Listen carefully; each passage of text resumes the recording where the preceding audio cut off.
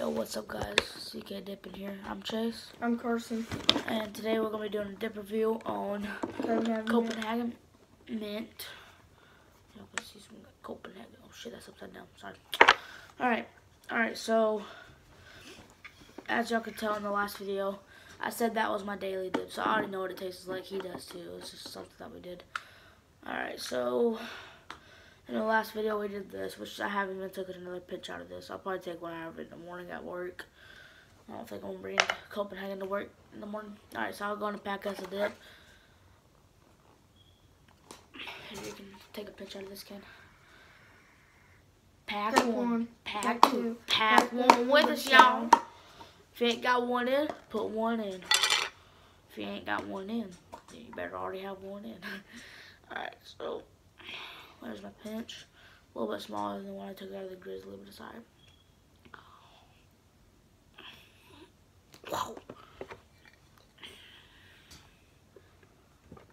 What, is my pinch bigger than yours? Yeah, I didn't take that big of a pinch.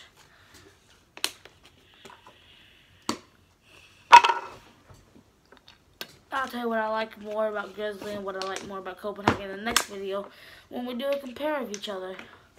Which we'll probably film that one tonight too. We filmed this as the same night as we did the review on that one. But we'll film like a comparing video where I put a pinch of this and he puts a pinch of this. Then we take it out, put a pinch of this, and he put a pinch of this. It's that simple. Alright, so packing 10.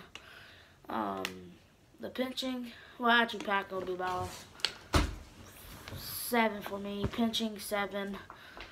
And then like the taste, it instantly kicks in, so I'll do that one about a 8 or so. And then with the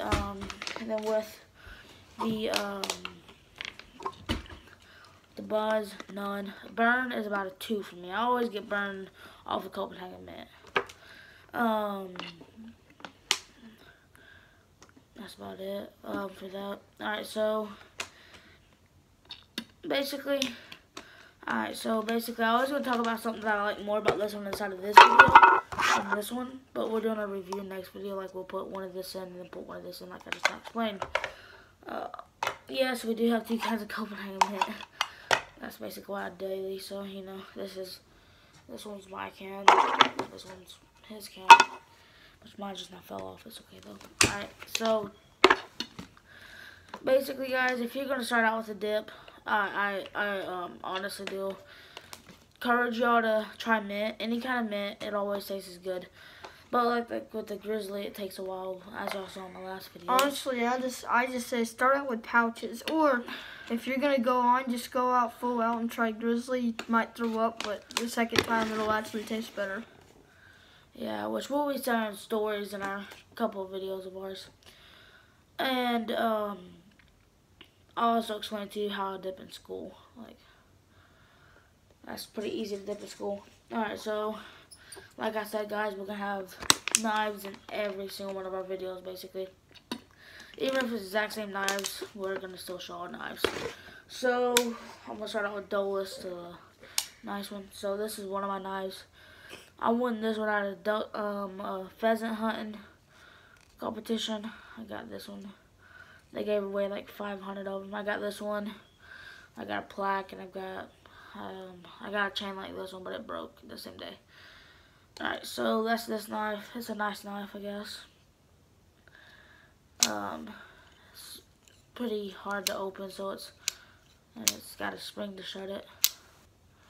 So that's just something cool, and it like won't pop out in your pocket. And it's got one of like the trigger to close and open it. I'll put that knife to the side. So also, I don't know if it's just me or not, I like designs on knives. This one's got a cool design on it. The wood design. That's for another video, boy. No, this is for this video. We show one. I know we're gonna show like 2 of them a day. Actually, yeah, all of them will go away too fast if I show 2 of them a day. So I won't show y'all this one today. That's a clean knife, but I also like how it's got the golden rivets on it, and then like the circle inside is golden. It might just be me, but like he said, he likes the details. I like always the imprints on the knives. Like I'll show you a knife in a little bit, or a few videos or something. It's got an imprint on it. Now, if you're in country, you might not like the imprint. I don't like the imprint on it. We showed that video. We showed that knife the last video. No. Yeah, we showed that knife the last video. Remember, because you dropped it? Oh, wait, no, the knife. No, it's cool. That's my face. Oh, yeah, that video failed. Wait, did we even show knives in the last video? I don't know. We'll find out. If we didn't, sorry. I always show the knives I showed. That's the little. It's a little prize for y'all. Anyways, guys, this video is like really short right now. I don't have nothing to talk about. Like, well, let's talk about the full. Which one? The neck one about you. This story's gonna be about him. This story is a pretty hard story. I'm gonna take off this for this story. So I was driving a four wheeler. As y'all can see, like I got like that really white line right there. So I was driving a four wheeler. Me and this kid in Dakota was. He was on a Razor. Me and him were going like 50 miles an hour. We were freaking flying. It was on the night of the solar eclipse, and so, you know, I was just chilling. He comes up to me, hey, you want to go ride four-wheeler, and I can take you through the trails. I've been through these trails thousands of times, and me and him said, we entered at the same time, and then he said whoever exits first wins. And this trail is just like, it's barely big enough for the four-wheeler to go down. Like, especially a Razor. If y'all don't know what a Razor is, look up an RZR. It'll pop up. He has a 1000 one. That bitch is bad. We got up to 80 going through those trails one time. Anyways, there's a turnaround spot, and if you're right behind the other person, you can get in front of them every once in a while. I got in front of them. Like, I went. So basically, this side of the trail is a drop off. This side's a giant cliff.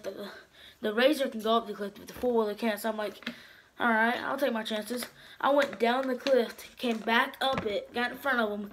We walked around, he got back in front of me, so I'm like, shit. Now, I'll tell you this. Me and Chase, I've never, and when I first went on the trails with him, he goes like, let's say 50 or 60 down the trail. Bro, I thought he was going to cry, bro. And we were going so fast, my eyes, I was riding, I drove down it too. He told me. He goes like 10 miles. He told me, no, not the second time, the first time. He told me. The second time, he told me if I didn't go fast, and he was, gonna fucking make me crash while driving the steering wheel. So, cause he tried it.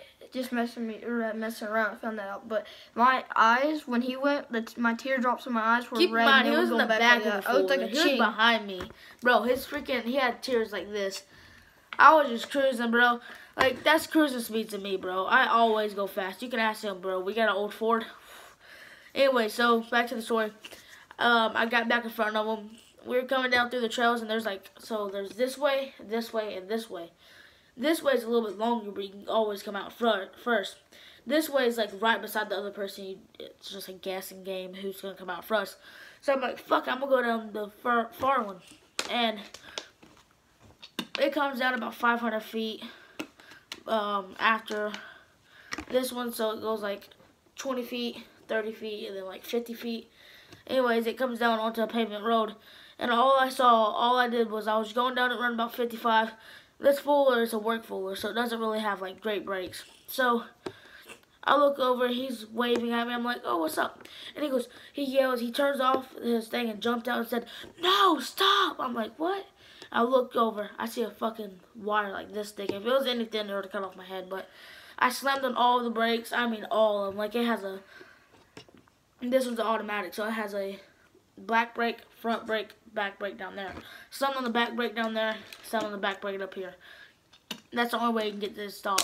Anyways, it didn't stop because of how hard I slammed on the front brakes. It went whoosh.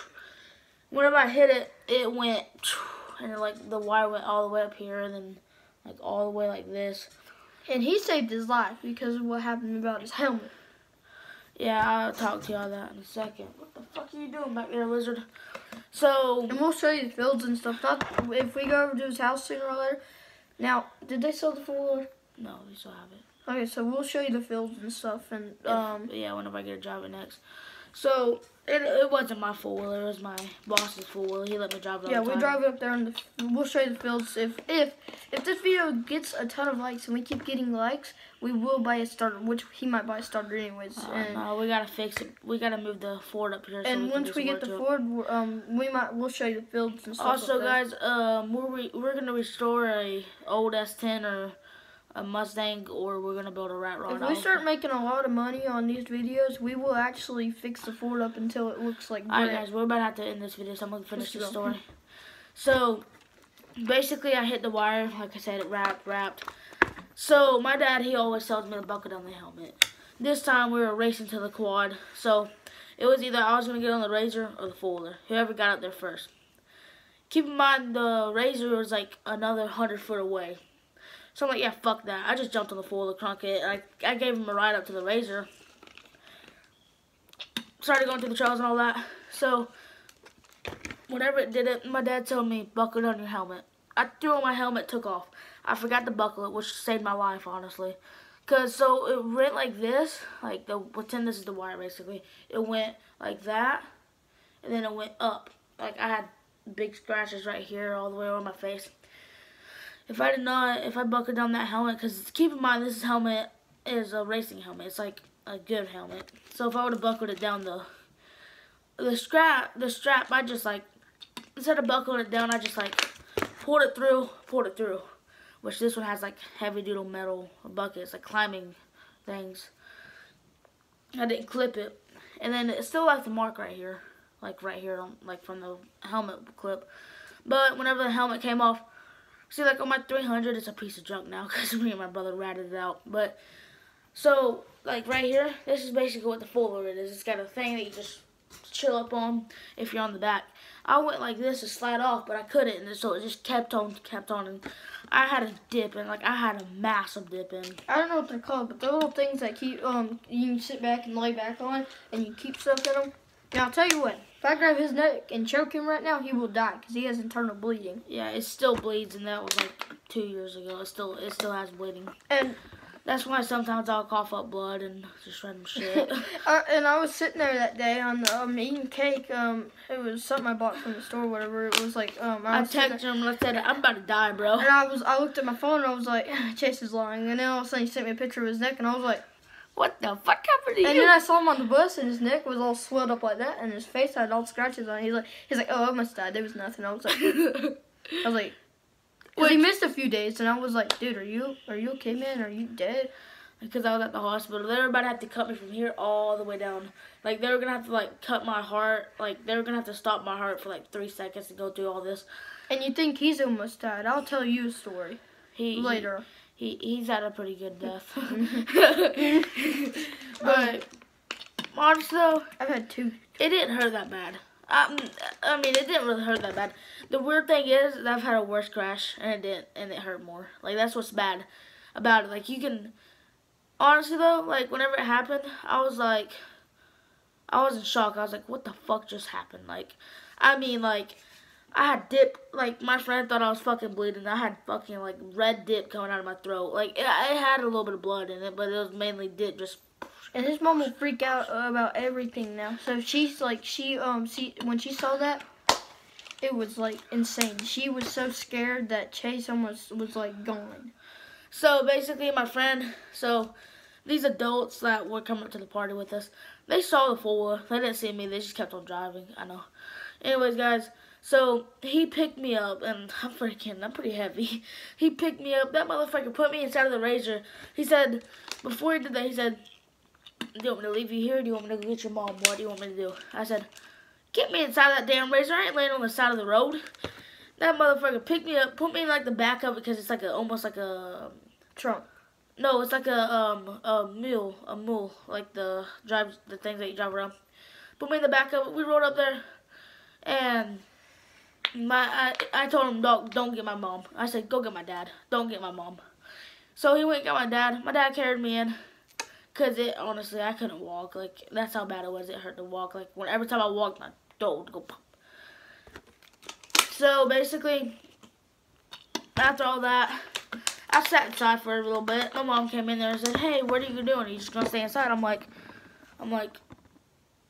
yeah, sure, I'm gonna stay inside. And she's like, in the swimming pool. she's like, what the fuck happened to you? She started flipping out, bro. I'm like, nothing, Mom. She goes, all right, well, where do you want to watch the solar eclipse still? And I'm like, I can't move my neck. Like, my neck was like this. And this guy's like, hell yeah, I ain't missing once in a lifetime. Yeah. Fucking so I got inside the pool and laid on my back and watched it. And you know something that's more funny? I got on the same floor the same exact day. And I've had a cut, and I've gotten that chlorine or salt water because his brother, because Dakota can't stand it. So well, see, it burnt my cut. hand. It didn't cut into it. It just swelled it up. And like it burnt my hand. So I wondered how he feels. Probably, but I'm saying we're probably gonna have to finish the story if there's a little bit more. That's basically it. And I mean, like everybody wanted to rush up to me and do stuff. But if y'all want part 2 on it, like I can explain some more stuff like the I don't know if you can still see like the scar, like the line right there. Yeah, it's like a little indent. If y'all want me to do a part 2 about like the hospital stuff, comment down below. I'll do it. But peace out.